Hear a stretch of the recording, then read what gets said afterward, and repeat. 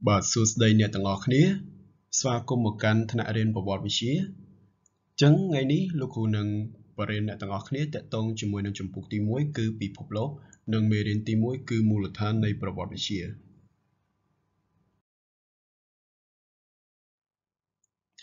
Bạn chẳng muốn nâng dương thua ca Sắc xa ẩm pi mê riêng tí muối mù lực thân này bảo bọt với xía Dương một đằng ẩm pi cô bầm non này mê riêng đi bình Bà chẳng bà tốt pi bánh chọc mê riêng ní Nè tầng ngọt khía nâng ai bình dôl pi nì dùng mình ấy Có đôi chị ai tình ấy Này biết cần lưỡi sầm khăn Nâng không mê riêng ní đôi chị bảo bọt với xía Test nạp với xía nâng cao với xía chị đàm Bà chẳng tí bí Nè tầng ngọt khía ai cầm nọt bì bê về lía Có đôi chị ca xa máy này bảo bọt với xía Ban trầm trời chương môn Bà chẳng tí bấy cứ Nè tầng ngọt khía nâng ai dôl đăng ổng pi Chỉ phiệp sẵn cố mà đầy thoa Rồi bó mình nút Nè xa máy bồ đề bảo bọt Bà chẳng trong cái cứ tí 4 គឺសំខាន់ជាងគេអ្នកទាំងអស់គ្នានឹងបានដឹងអំពីសារៈសំខាន់ឬក៏សារៈប្រយោជន៍តើហេតុអីបានអ្នកទាំងអស់គ្នាត្រូវសិក្សាអំពីមុខវិជ្ជាប្រវត្តិវិទ្យានេះឯង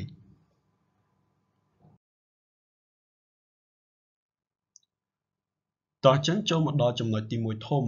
គឺតើប្រវត្តិវិទ្យាជាអ្វីបាទអញ្ចឹងប្រវត្តិវិទ្យាគឺជាអ្វីហេតុអីបានជាយើងត្រូវសិក្សាអំពីមុខវិជ្ជានេះបាទអញ្ចឹងប្រវត្តិវិទ្យាគឺជាវិទ្យាស្យង់បាទគឺជាវិទ្យាស្យង់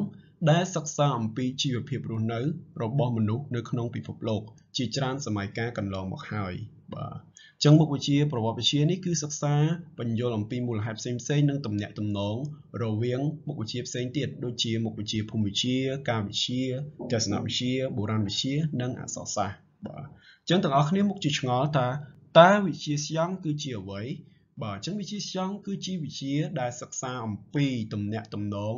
រវាងវត្ថុពីរឬច្រើនឡើងទៅបាទអញ្ចឹងមានន័យថាប្រវត្តិវិទ្យាគឺជាការសិក្សាអំពីទំនាក់ទំនងរវាងមុខវិជ្ជាផ្សេងទៀតជាច្រើនបាទអញ្ចឹងយើងដូចមើលខាងក្រោមទៅមានដូចជាភូមិវិទ្យាកាយវិទ្យាទស្សនវិទ្យាបុរាណវិទ្យានិងអក្សរសាស្ត្របាទអញ្ចឹងមានន័យថាប្រវត្តិវិទ្យាគឺជាវិទ្យាធំមួយដែលសិក្សាអំពីទំនាក់ទំនងនៃមុខវិជ្ជាផ្សេងៗទៀតបាទ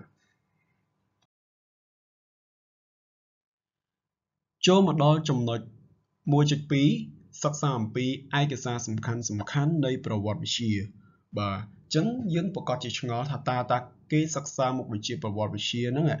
បាទតាមរយៈឯកសារអីគេបាទតាមរយៈអ្វីខ្លះបាទអញ្ចឹងយើងសិក្សាអំពីប្រវត្តិវិទ្យាតាមរយៈឯកសារសំខាន់ចំនួន3ធំបាទអញ្ចឹងទី1គឺឯកសារគោលបាទអញ្ចឹងឯកសារគោលហ្នឹងគឺសំដៅទៅលើឯកសារផ្សេងមានដូចជារូបចម្លាក់រូបគំនូរមានដូចជាសម្ភារៈប្រើប្រាស់ផ្សេងចានឆ្នាំងក្អមពូថៅញញួរនិងគ្រឿងអលង្ការបាទអញ្ចឹងទាំងអស់នឹងហើយគេហៅថាឯកសារគោលបាទចំពោះទី2គឺឯកសារសរសេរបាទអញ្ចឹងឯកសារសរសេរគឺជាឯកសារដែលគេសរសេរទុកឬចារទុកណាបាទអញ្ចឹងគឺយើងសំដៅទៅលើឯកសារដែលគេសរសេរទុកនៅលើថ្មដែលយើងហៅថាសិលាចារឹកបាទទី3គឺឯកសាររឿងនិទានបាទអញ្ចឹងឯកសាររឿងនិទាននេះគឺសំដៅទៅលើឯកសារផ្សេងដែលពាក់ព័ន្ធនឹងរឿងព្រេងខ្មែរយើងបាទអញ្ចឹងតាក់ទងជាមួយនឹងប្រវត្តិខ្មែរយើងឧទាហរណ៍ដូចជារឿងព្រះថោងនាងនាគបាទអញ្ចឹងរឿងព្រះថោងនាងនាគគឺជារឿងប្រវត្តិសាស្ត្រខ្មែរយើងដែលពាក់ព័ន្ធជាមួយនឹងសម័យកាលការកកើតនៃនគរគោកធ្លកឬក៏នគរភ្នំបាទ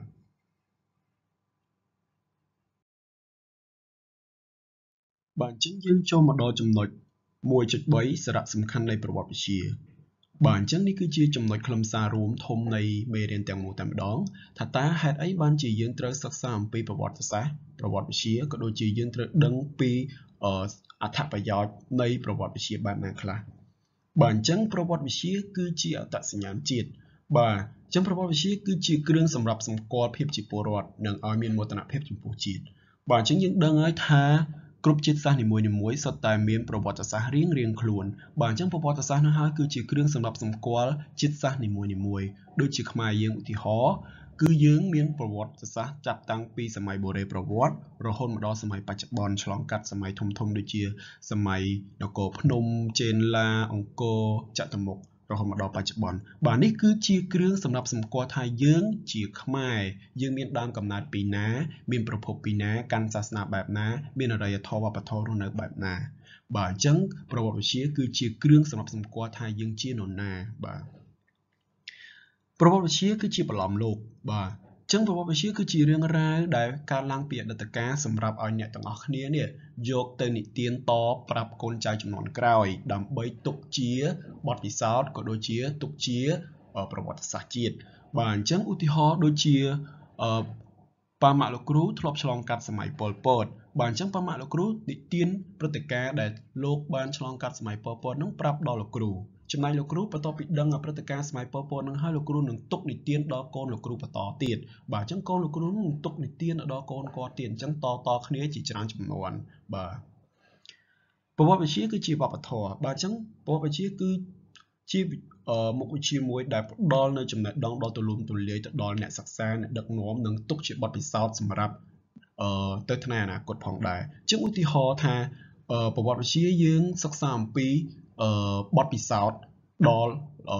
ខ្មៅកកពីអតីតកាលអញ្ចឹងយើងត្រូវធ្វើម្ដេចដើម្បីកែខៃវាឲ្យជាល្អទៅថ្ងៃអនាគតវិញអញ្ចឹងឧទាហរណ៍យើងធ្លាប់ឆ្លងកាត់សម័យបល្ល័ង្កពុទ្ធសាសន៍ប៉ុលពតអញ្ចឹងយើងធ្វើដូចម្ដេចដើម្បីការពារកុំឲ្យអព្រឹត្តិការណ៍ហ្នឹងកើតឡើងទៅថ្ងៃអនាគតបាទប្រវត្តិវិទ្យាគឺជាតម្លៃសិលធម៌បាទអញ្ចឹងគឺល្អណាស់ប្រវត្តិវិទ្យាគឺអាចបង្ហាញនៅមនោសញ្ចេតនាកម្មសាមគ្គីជាតិអន្តរជាតិនិងមានទំនាក់ទំនងល្អជាសកលហើយមិនរើសអើងជាតិសាសន៍ទៀតផងបាទ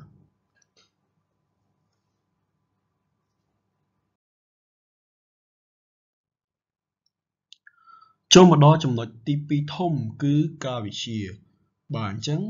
ការសិក្សាមុខវិជ្ជាប្រវត្តិវិទ្យាមូលដ្ឋានគ្រឹះសំខាន់ជាងគេគឺការវិទ្យានឹងឯងបាទអញ្ចឹងការវិទ្យាគឺជាអ្វីហេតុអីបានជាមានសារៈសំខាន់នៅក្នុងការសិក្សាប្រវត្តិវិទ្យាបាទអញ្ចឹងយើងមកមើលនិយមន័យវាទាំងអស់គ្នាបាទអញ្ចឹងការវិទ្យាគឺបានមកពីពាក្យកាលបូកនឹងវិទ្យាបាទអញ្ចឹងកាលមានន័យថាពេលវេលាឬក៏ការបរិច្ឆេទដូចជាថ្ងៃខែឆ្នាំណាបាទចំណែកវិទ្យាគឺស្មើនឹងវិទ្យាឬក៏ចំណេះដឹងអីផ្សេងណាបាទអញ្ចឹងបូកសរុបរួមចូលគ្នាមកការវិទ្យាគឺជាវិទ្យាស្យង់ដែលសិក្សាអំពីការបរិច្ឆេទនៃព្រឹត្តិការណ៍ឬរឿងរ៉ាវណាមួយឲ្យបានច្បាស់លាស់ពោលគឺការសិក្សាអំពីការចាប់ផ្ដើមនិងបញ្ចប់នៃព្រឹត្តិការណ៍នីមួយៗណាបាទអញ្ចឹងការសិក្សាប្រវត្តិវិទ្យានឹងគឺផ្ដល់ភាពងាយស្រួលសម្រាប់ឲ្យយើងធ្វើការប្រៀបធៀបព្រឹត្តិការណ៍មួយទៅនឹងព្រឹត្តិការណ៍មួយទៀតបាទអញ្ចឹងនិយាយឲ្យខ្លីគឺការវិទ្យាគឺជាការសិក្សារវាងព្រឹត្តិការណ៍និងការបរិច្ឆេទបាទអញ្ចឹងឧទាហរណ៍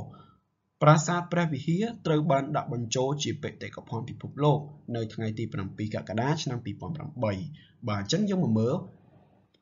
ប្រាសាទព្រះវិហារត្រូវបានដាក់ចូលជាសម្បត្តិបេតិកភណ្ឌពិភពលោកបាទអញ្ចឹងគឺវាជាព្រឹត្តិការណ៍មួយបាទចំណែកឯនៅថ្ងៃទី7កក្កដាឆ្នាំ2008គឺជាពេលវេលាដែលយើងហៅថាការបរិច្ឆេទអញ្ចឹងយើងគ្រាន់តែឃើញពីហ្នឹងយើងដឹងហើយថាវាគឺជាការវិទ្យាដោយសារតែវាមានព្រឹត្តិការណ៍បូកជាមួយនឹងការបរិច្ឆេទបាទអញ្ចឹងយ៉ាងខ្លីការវិទ្យាគឺជាការសិក្សារវាងការបរិច្ឆេទបូកជាមួយនឹងព្រឹត្តិការណ៍បាទអញ្ចឹងព្រឹត្តិការណ៍ហ្នឹងអាចជាព្រឹត្តិការណ៍ល្អឬក៏ព្រឹត្តិការណ៍អាក្រក់បាទអញ្ចឹងដូចប្រាសាទព្រះវិហារត្រូវបានដាក់បញ្ចូលជាបេតិកភណ្ឌពិភពលោកហ្នឹងគឺជាព្រឹត្តិការណ៍ល្អណាបាទអញ្ចឹងយើងមានព្រឹត្តិការណ៍ផ្សេងទៀត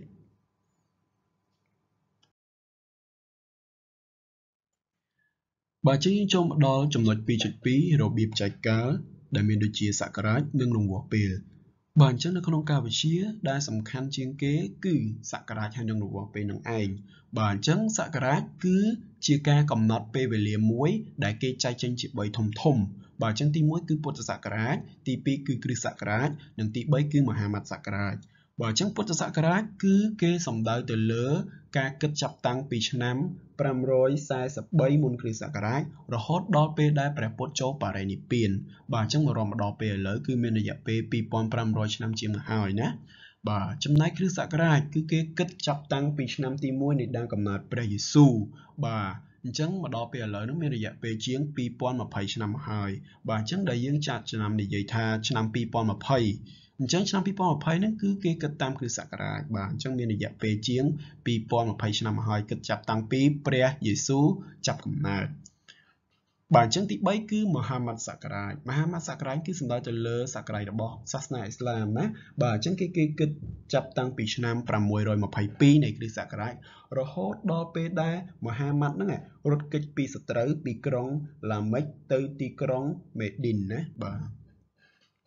cho một đo rung bỏ pê bà chứng rung bỏ pê nó cứ sầm khăn đá bà chứng rung bỏ pê nó cứ miền bay thông thông tí muối tua sập vót sma nặng đọc chnam muối sát sập vót sma nặng muối rồi chnam muốiสหัสวรรษ sma នឹង 1000 ឆ្នាំ បាទ អញ្ចឹង បើ គេនិយាយថា 2 ទសវត្សរ៍ អញ្ចឹង មានន័យថា 20 ឆ្នាំ បើ គេនិយាយថា 2 សតវត្សរ៍ មានន័យថា 200 ឆ្នាំ បើ គេនិយាយថា 2 សហសវត្សរ៍ មានន័យថា 2000 ឆ្នាំ បាទ អញ្ចឹង យើង គិត តឡើង តាម នឹង ទៅ ណា បាទ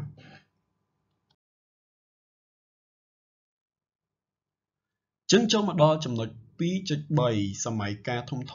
ទាំង 5 នៃប្រវត្តិសាស្ត្រ បាទ អញ្ចឹង នៅក្នុងប្រវត្តិសាស្ត្ររបស់ពិភពលោកទាំងមូលតែម្ដង គឺគេបែងចែកចេញជា 5 សម័យកាលធំ បាទ អញ្ចឹង មានដូចជា សម័យកាលបូរេប្រវត្តិ បាទ អញ្ចឹង បូរេប្រវត្តិ គឺជាសម័យកាលដំបូងគេបំផុតនៃប្រវត្តិសាស្ត្ររបស់ពិភពលោកតែម្ដង ណា បាទ អញ្ចឹង ពិភពលោកយើងចាប់ផ្ដើមតាំងពីសម័យបូរេប្រវត្តិ បាទ អញ្ចឹង បូរេប្រវត្តិ ហ្នឹង គឺ នៅក្នុងហ្នឹង គឺ មាន ចែកចេញជា 4 យុគធំទៀត បាទ អញ្ចឹង នៅក្នុងបូរេប្រវត្តិ ហ្នឹង គឺ ចែកចេញជា 4 យុគធំទៀត មានដូចជា យុគថ្មបំបែក យុគថ្មបំបែកคล้าย យុគថ្មរំលីង និងយុគលោហៈ បាទ អញ្ចឹង នៅក្នុងយុគថ្មបំបែក គឺជាយុគមួយដែលមនុស្សចាប់ផ្ដើមស៊ីសាច់ឆៅ បាទ អញ្ចឹង មនុស្សយើងបរបាញ់សត្វ ដើម្បីយកមកបរិភោគ ប៉ុន្តែយើងអត់ទាន់មានការចម្អិនត្រឹមត្រូវទេ អញ្ចឹង មនុស្សយើងគឺស៊ីសាច់ឆៅ ណា បាទ ចូលមកដល់យុគបំបែកคล้าย មនុស្សយើងចាប់ផ្ដើមរកឃើញភ្លើង បាទ រកឃើញភ្លើង ចេះបង្កាត់ភ្លើង អញ្ចឹងហើយមនុស្សយើងចាប់ផ្ដើមចេះចម្អិនសាច់ បាទ អញ្ចឹង យើងចាប់ផ្ដើមបរិភោគសាច់ឆ្អិន ណា បាទ នៅក្នុងយុគថ្មបំបែកคล้าย ចូលមកដល់យុគថ្មរំលីង យុគថ្មរំលីង គឺមនុស្សយើងចាប់ផ្ដើមចេះយកថ្មទៅសម្លៀងឲ្យមុត ឬក៏ទៅរំលីងឲ្យមុតស្រួច ដូចជាយើងចាប់ផ្ដើមចេះធ្វើពូថៅ លំពែង ញញួរអីចឹងទៅ ណា បាទ ចូលមកដល់ចុងក្រោយ គឺយុគលោហៈ បាទ អញ្ចឹង យុគលោហៈ មនុស្សយើងចាប់ផ្ដើមចេះយកសារធាតុលោហៈនេះ យកទៅធ្វើជាគ្រឿងឧបករណ៍ប្រើប្រាស់ផ្សេង បាទ មានដូចជាចានឆ្នាំងអីចឹងទៅ ណា បាទ ចូលមកដល់សម័យទី 2 គឺបុរាណសម័យ បាទ អញ្ចឹង បុរាណសម័យ ហ្នឹង គឺគេគិតចាប់តាំងពីឆ្នាំ 3200 មុនគ្រិស្តសករាជ រហូតដល់ឆ្នាំ 476 បាទ អញ្ចឹង នៅពេលដែលចក្រភពរ៉ូមដួលរលំ បាទ អញ្ចឹង ចូលមកដល់ចំណុចទី 3 គឺមជ្ឈិមសម័យ បាទ អញ្ចឹង មជ្ឈិមសម័យ ហ្នឹង គឺគេសំដៅទៅលើសម័យកណ្ដាល ដែលគេគិតចាប់តាំងពីពេលពួករ៉ូម៉ាំង ហ្នឹង គឺវាយឈ្នះទីក្រុងកុងស្ទង់ទីណូប បាទ អញ្ចឹង នៅពេលដែលគ្រីស្តុប កូឡូម ហ្នឹង រកឃើញសហរដ្ឋអាមេរិក បាទ ចូលដល់ចំណុចទី 4 គឺនវសម័យ បាទ នវសម័យ ហ្នឹង គឺគេគិតចាប់តាំងពីឆ្នាំនៃបដិវត្តន៍បារាំង គឺ 1492 ដល់ឆ្នាំ 1789 បាទ អញ្ចឹង គេគិតចាំពីឆ្នាំបដិវត្តន៍នៃប្រទេសបារាំង ចូលមកដល់ទី 5 គឺសហសម័យ បាទ អញ្ចឹង សហសម័យ នេះ គឺគេគិតចាប់តាំងពីឆ្នាំ 1789 រហូតដល់ឆ្នាំបច្ចុប្បន្នយើងនេះឯង បាទ អញ្ចឹង សហសម័យ ហ្នឹង គឺគិតចាប់តាំងពីពេលដែលបារាំងធ្វើបដិវត្តន៍ រហូតមកដល់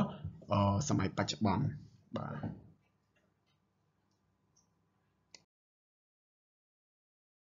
បាទ អញ្ចឹង យើងចូលមកដល់ចំណុចទី 3 ធំ គឺបូរេប្រវត្តិសាស្ត្រពិភពលោក បាទ អញ្ចឹង យើងដឹងហើយ នៅក្នុងសម័យបូរេប្រវត្តិសាស្ត្រពិភពលោក គឺគេបែងចែកចេញជា 4 យុគធំ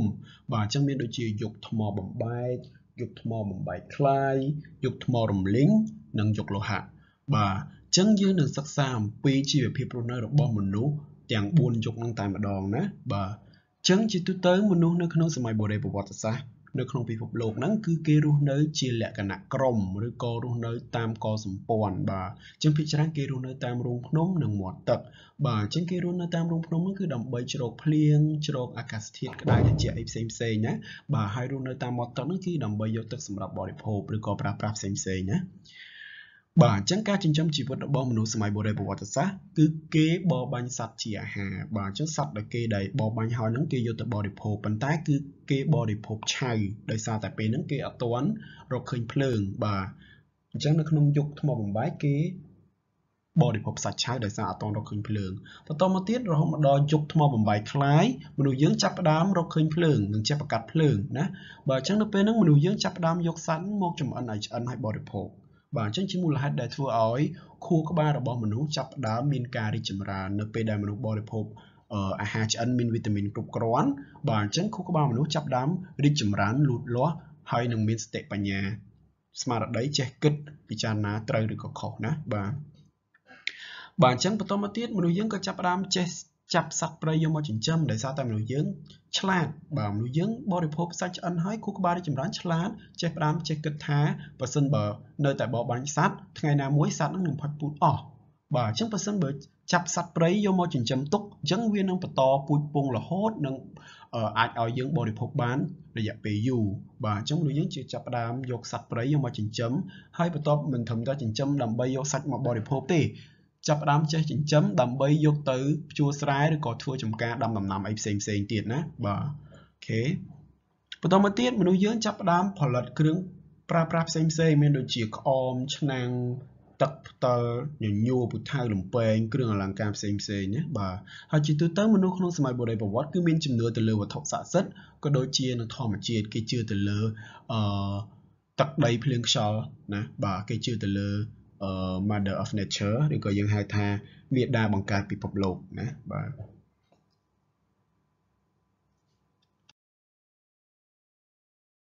អញ្ចឹងមេរៀនយើងបញ្ចប់ត្រឹមហ្នឹងក៏ចូលមកដល់ចំណុចសំខាន់ជាងគេគឺកិច្ចការផ្ទះបាទអញ្ចឹងលោកគ្រូនឹងមានកិច្ចការផ្ទះសំណួរកិច្ចការផ្ទះដាក់ឲ្យអ្នកទាំងអស់គ្នាធ្វើបាទអញ្ចឹងមានន័យថាបន្ទាប់ពីរៀនមេរៀនមួយរួចលោកគ្រូនឹងដាក់កិច្ចការផ្ទះឲ្យមួយធ្វើបាទអញ្ចឹងមានន័យថាគ្រប់មេរៀននីមួយតែងតែមានកិច្ចការផ្ទះបាទអញ្ចឹងកិច្ចការផ្ទះហ្នឹងគឺតម្រូវឲ្យអ្នកទាំងអស់គ្នាធ្វើតាម Google Form ដែលលោកគ្រូនឹងផ្ញើចូលក្នុងក្រុម Telegram ដូចលោកមុនណាបាទអញ្ចឹងអ្នកទាំងអស់គ្នាអត់មានអីពិបាកទេគ្រាន់តែ click តាម link ហ្នឹងចូលបំពេញឈ្មោះថ្នាក់ក៏ដូចជាធ្វើសំណួរហ្នឹងពី1ដល់សំណួរទី10បន្តមកទៀតចុច submit បាទអញ្ចឹងលោកគ្រូសូមបញ្ជាក់ថាទាំងអស់គ្នាពេលដែលធ្វើកិច្ចការផ្ទះក្នុង Google Form ហ្នឹងទាំងអស់គ្នាចុច submit តែម្ដងបានហើយចំណេះថានៅពេលដែលធ្វើហើយចុច submit អញ្ចឹងកុំ submit ច្រើនដងណាអញ្ចឹងធ្វើតែម្ដង submit ម្ដងបានហើយណាបាទអូខេបាទអញ្ចឹងយើងមុននឹងធ្វើហ្នឹងយើងមើលមេរៀនមើលអីហើយចាំធ្វើណាបាទមួយទៀតទាំងអស់គ្នានឹងតម្រូវឲ្យធ្វើកិច្ចការផ្ទះទាំងអស់គ្នាណាបាទអញ្ចឹងលោកគ្រូនឹងរាប់ជាវត្តមានចាប់តាំងពីសប្តាហ៍ហ្នឹងទៅអញ្ចឹងបើអ្នកទាំងអស់គ្នាអត់បានធ្វើកិច្ចការផ្ទះហ្នឹងទេមានន័យថាអវត្តមានក្នុងមួយសប្តាហ៍ហ្នឹងអញ្ចឹងលោកគ្រូនឹងរាប់វត្តមានហ្នឹងនឹង report របាយការណ៍ហ្នឹងទៅឲ្យលោកនាយកណាបាទអញ្ចឹងអ្នកទាំងអស់គ្នាតើអវត្តមានច្រើនអញ្ចឹងមានន័យថានឹងមានបញ្ហានៅពេលដែលចូលរៀនមែនតើណាបាទលោកគ្រូសូមអរគុណអ្នកទាំងអស់គ្នាសម្រាប់ការយកចិត្តទុកដាក់ក្នុងការរៀនជាមួយលោកគ្រូតាមវីដេអូហ្នឹងហើយសូមឲ្យអ្នកទាំងអស់គ្នាសិក្សាមេរៀនបន្ថែមតាមរយៈ Wiki TV ហើយក៏ដូចជាមើលសៀវភៅពុម្ពបន្ថែមណាបាទហើយបើសិនជាអ្នកទាំងអស់គ្នាមានចម្ងល់អីផ្សេងសូមតាក់ទងទៅប្រធានថ្នាក់បាទអញ្ចឹងដោយសារតែមានសិស្សច្រើនអញ្ចឹងលោកគ្រូអាចឆ្លើយសំណួរអ្នកទាំងអស់គ្នាម្ដងម្នាក់បានទេអញ្ចឹងបើមានចម្ងល់អីសូមតាក់ទងទៅប្រធានថ្នាក់អញ្ចឹងនៅពេលដែលប្រធានថ្នាក់ប្រមូលសំណួរឬក៏ចម្ងល់អ្នកទាំងអស់គ្នាបានហើយអញ្ចឹងប្រធានថ្នាក់នឹងឆាន់មកប្រាប់លោកគ្រូថាអូខេនៅក្នុងថ្នាក់នេះគាត់មានសំណួរមកខ្លះអីគេខ្លះអញ្ចឹងលោកគ្រូនឹងឆ្លើយណាបាទអូខេបាទអញ្ចឹងថ្ងៃនេះលោកគ្រូមានពាក្យស្លោកមួយឲ្យអ្នកទាំងអស់គ្នា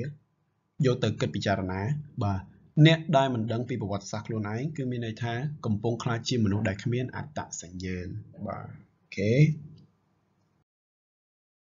បាទនេះគឺជាផែនទីពិភពលោករបស់យើងណាបាទមើលឃើញអត់ខ្មែរយើងនៅណាបាទអញ្ចឹងមានតែប៉ុណ្្នឹងទេលោកគ្រូសូមជម្រាបលាហើយក៏ជូនពរអ្នកនរគ្នាខិតខំរៀនក៏ដូចជាមានសុខភាពល្អណាបាទអញ្ចឹងជួបគ្នានៅក្នុងមេរៀនក្រោយគឺមេរៀនទី2អូខេបាយបាយ